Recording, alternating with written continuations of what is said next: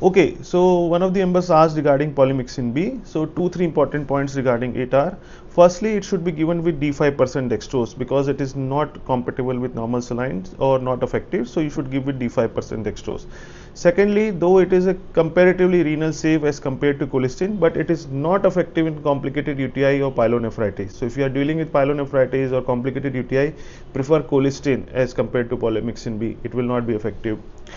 Third point, very important, what is the loading dose and the maintenance dose. So the loading dose is somewhere 25,000 units per kg is the loading dose to be given over a period of 1 or 2 hours, then followed by a maintenance of 15,000 units to 25,000 units per kg per day. You need to calculate the dose and divide it into 12 hourly doses. So if it comes to 10 lakh units, divide into 5 lakh unit BD. And also important, the total daily dose should not exceed more than 20 lakhs units per day. Do read more about it.